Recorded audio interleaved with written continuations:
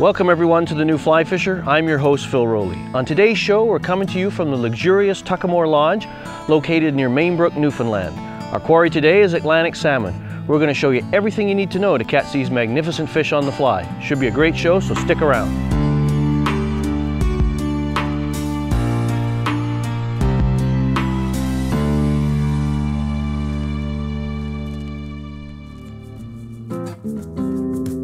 On today's show, we visit the scenic northern peninsula of Newfoundland near the seaside town of Mainbrook as guests of Tuckamore Lodge. Tuckamore Lodge provides 4-star accommodations and is a short drive from a number of Atlantic salmon rivers and streams. In addition to Atlantic salmon, this region offers ecotourism along with a number of unique attractions such as Lancey Meadows National Historic Site. Lancey Meadows is home to an ancient Viking village, the earliest recorded settlement in North America. Wildlife abounds in the area. Visitors can expect to see moose, fox, birds, and whales. During the summer months, humpback and minke whales, along with Atlantic bottlenose dolphins, work the coastal waters. Icebergs are another natural beauty common to the area. The Atlantic salmon boasts a rich cultural heritage on both sides of the Atlantic Ocean. Atlantic salmon have a unique history and mystique that traces back over 25,000 years. Known scientifically as Salmo salar, or the leaper, the Atlantic salmon is one of the most aggressive salmon species, although it is more closely related to the brown trout than its distant Pacific cousins. Atlantic salmon are speed merchants, capable of bursts in excess of 20 miles per hour and able to leap heights of 12 feet. Each spring, thousands of Atlantic salmon hatch from eggs laid in the previous autumn. After consuming their egg sacs from the alevin stage, tiny Atlantic salmon fry wiggle free from their gravel reds and begin feeding on microscopic organisms. Fry grow and progress into small parr that are easily identified by their aggressive nature and vertical markings. Parr remain in their natal rivers for 2 to 6 years, feeding on an array of aquatic insects such as caddis larvae and mayfly nymphs.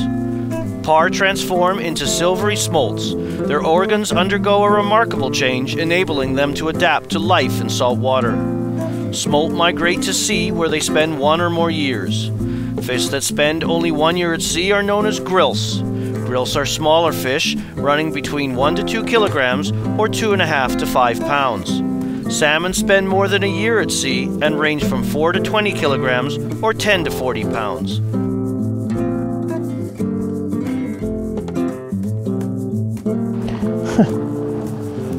Got a little parr here, immature stage of the Atlantic salmon. They're so aggressive.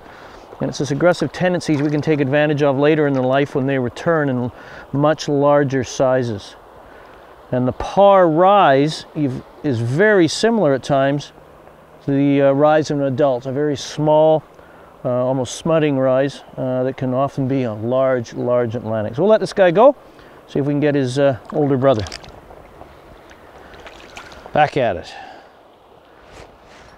Not the biggest Atlantic. It's looks like a grilse, which is in the life cycle of an Atlantic, is a fish that's gone out to the ocean for maybe 1 year and has returned. Atlantic salmon can spawn multiple times throughout their lifetime, unlike their Pacific cousins. There you go. Beautiful grilse right there. You can see the fight a little grilse like that gives. Imagine what a big brother is going to be like. So we're just going to unhook him, let him get a drink, and we'll let him swim off. Whoops. And there he goes, off behind. So there you go. Beautiful little grilse. We're going to head out there and see if we can catch us another one.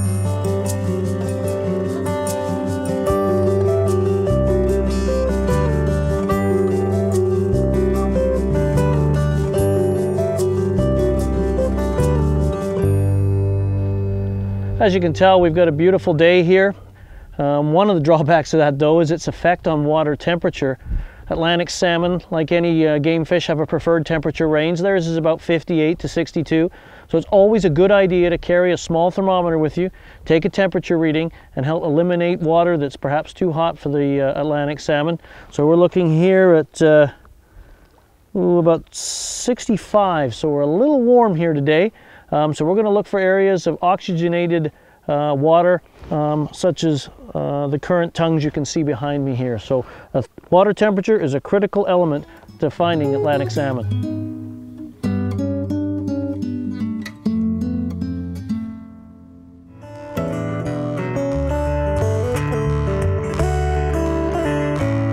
Atlantic salmon, like all fish in rivers and streams, use underwater obstructions to protect themselves from the tiring effects of fighting current.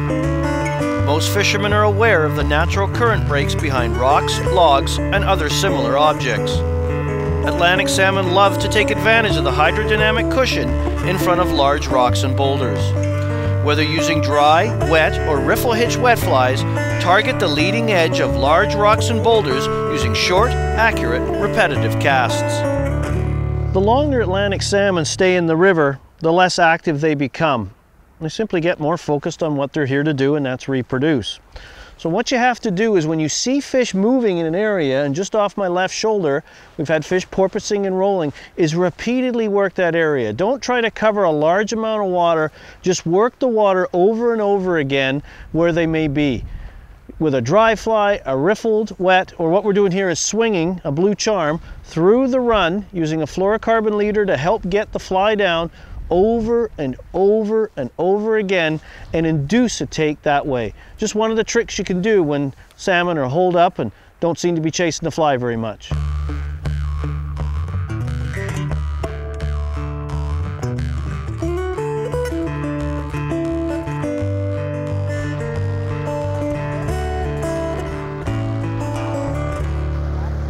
Thought I'd take a moment to go over the basic equipment requirements for chasing Atlantic salmon on the fly. When it comes to rods, probably 7 to 9 weight, 9 to 9.5 feet in length. Reels, a good quality fly reel with an excellent drag system, disc drag preferred, with lots of backing capacity. These fish grow big and can really take you for a run. A floating line is all you're allowed to use in Newfoundland Labrador by regulation. Lots to choose from out there. You might want to consider some of the salmon or steelhead taper lines. They have nice long bellies to facilitate mending and a front taper that allows you to present dry flies delicately. Leaders, anywhere from 12 to 9 feet, from 8 to 12 pound is fine. You may want to consider fluorocarbon tippet for clear water situations. So there you go. Basic equipment, not very complicated, but a few special considerations.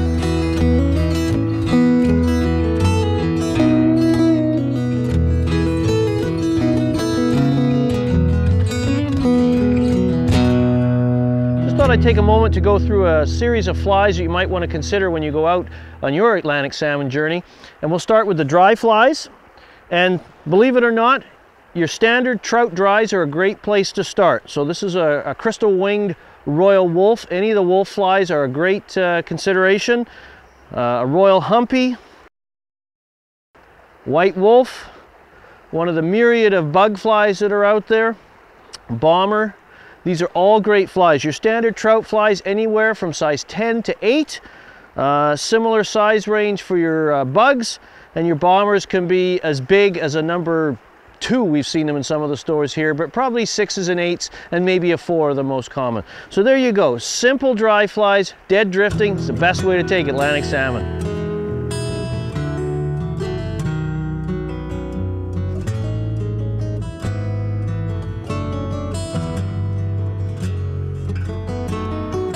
I'm going to take you through a series of wet flies you might want to consider. You can use wet flies both to riffle hitch and swing them traditionally through deeper runs and pools. Lots of them out there. Traditionally these were all tied on feather wings, and now the hair wing variants are very popular and a lot easier to tie. So we've got a green Casaboom, we've got an Undertaker, a dark-bodied fly, blue charm, a staple throughout Newfoundland and Labrador for that matter, thunder and lightning, and a silver doctor. So there you go, a simple selection of wet flies. Your Atlantic salmon box does not need to be complicated. Have a cross-section of light-bodied flies, dark-bodied flies, even some silver flies like the silver doctor. Low water conditions, maybe size 10s and 12s. Higher water, bigger water, number 4s. and probably 6s and 8s are your most common size. It doesn't have to be complicated. Just pick the ones you like and stick with them.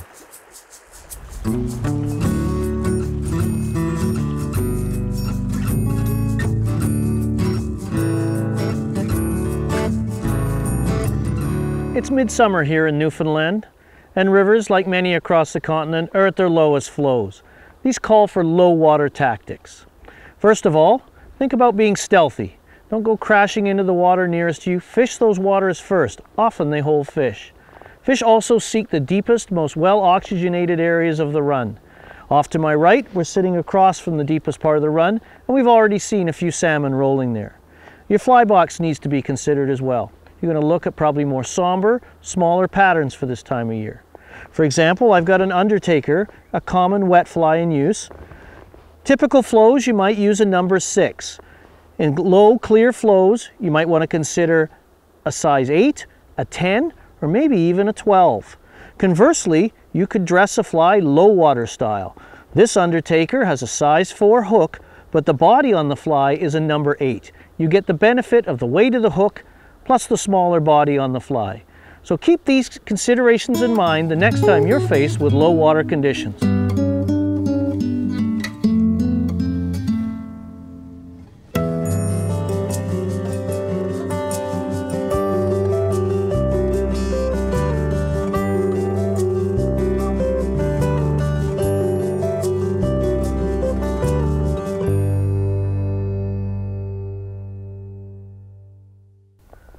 One of the primary presentation techniques for Atlantic salmon here in Newfoundland and Labrador is the dead drift dry fly.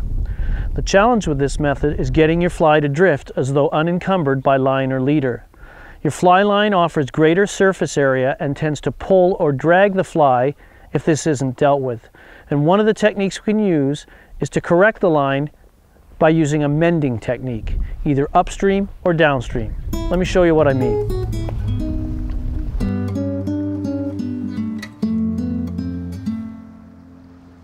This is probably the most common mend you'll use, typically used on faster flows like I have in front of me.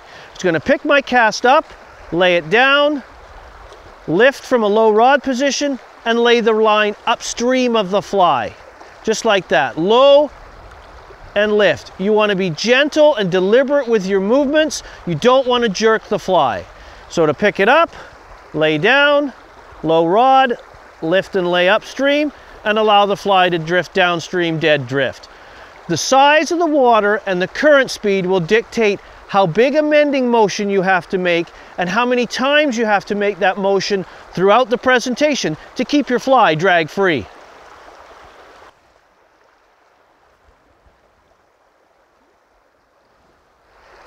Now I'm going to go over the downstream mend, and this run here is a classic example. I've got faster water out where I want to present my fly and slower water close to me.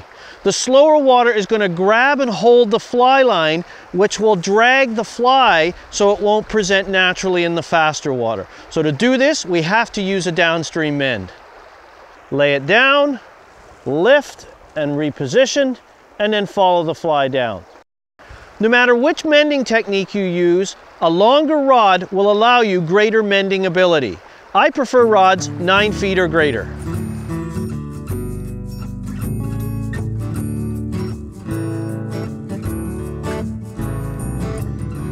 Everybody likes to get salmon on a dry fly or a riffled wet.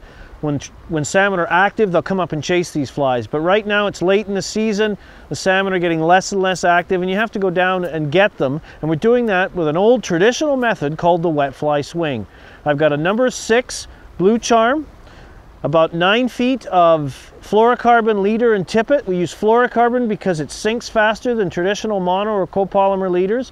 And we're just making a quartering cast, basically off my shoulder, allowing the fly to sink on a tight line and following it around and just feeling for a bump or hopefully a good grab as a fish takes it. And it's as simple as that. The wet fly swing, it's very effective when fish aren't willing to chase the fly.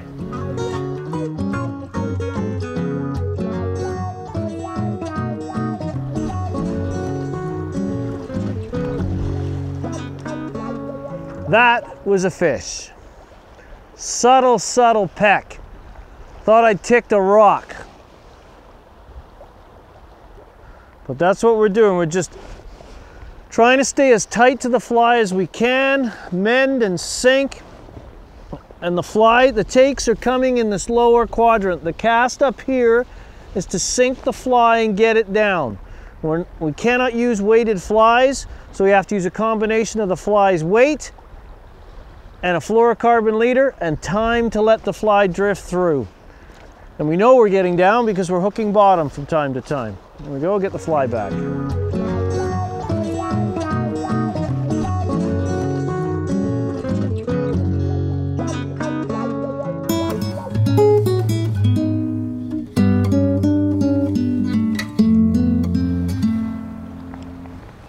Ooh, just had a take.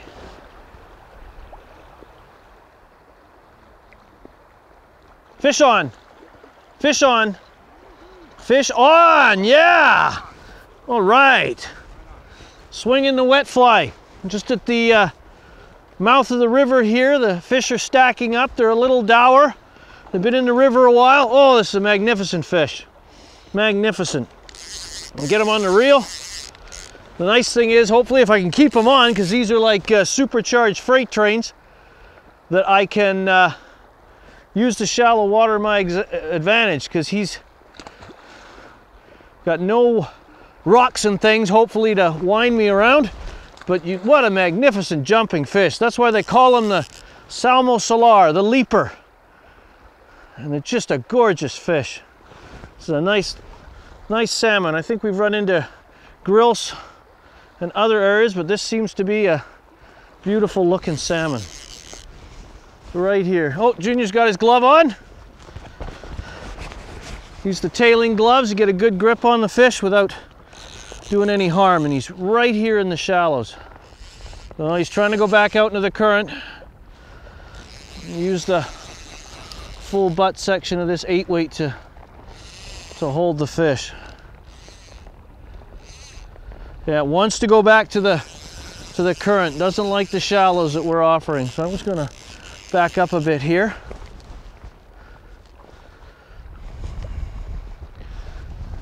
Sees Junior there, doesn't want anything to do with that. All right, he's going around your legs, Jake. He's going around behind. He's over here in the shallows. I think we might be gaining the upper hand. That's a nice fish.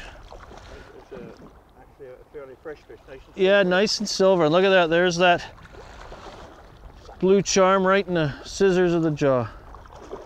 Good catch, Junior. Okay. Good job. Let's take that hook out. Here. Got my glove on. Oh, I got him. Oh, look at that. Oh, that a beautiful fish. Look at that. And you can see why they call him the leaper. This thing was cartwheeling, so we're going to give it time to recuperate, get some breath, and we'll let her go. And we were just doing the wet fly swing. When the fish, they're not willing to move to the fly, so we're going to drift the fly down to them, and then on a tight line, swing it across, and they just reach up and grab it. But they're not taking it hard. It's late in the season. They're getting focused on their job at hand, which is reproduction. So we're just going to let this one swim graciously out of our hands, and away we go. There she goes. Wow. So there you go. If they won't take a riffle hitched or a dead drifted dry fly, try swinging a wet fly in a traditional way. Fish on. Okay, there we go. Just bring her in. She's showing her sides. There we go. Just reach around. Whoop. One more swing ought to do it. And oh, they are slippery. They're one of the most slippery. I've caught lots of trout and salmon and steelhead on the fly, but these Atlantics are tough quarry to. There we go. There we go. I'll have Junior pop the fly out for me. There we go. Stuck around the mat. Grab the rod there, Junior. All right. Let the folks at home look at her. Gorgeous fish, and there's much, much bigger in here. These fish can grow well in excess of 20 pounds, so gorgeous fish. So we're gonna let her go, and we hope you've enjoyed today's show. Hope you've learned a little bit more about how to fly fish for Atlantic salmon. Magnificent fish. If you get a chance, come out to Newfoundland and try this for yourself. They're a magnificent sport fish, and this one wants to go, and so it's time for us to go. So for all of us here at the New Fly Fisher, we hope you enjoyed the show. For more information on this and other shows in our series, please visit us on the World Wide Web at thenewflyfisher.com. Thanks for joining us. We'll let this girl go. Hi, I'm Mark Melnick. If you enjoyed this video, do me a favor, hit the like button and subscribe today. Now we're putting up brand new videos all the time, so if you want to be notified when a new one goes up, click that bell icon and it'll come to you as soon as it's uploaded.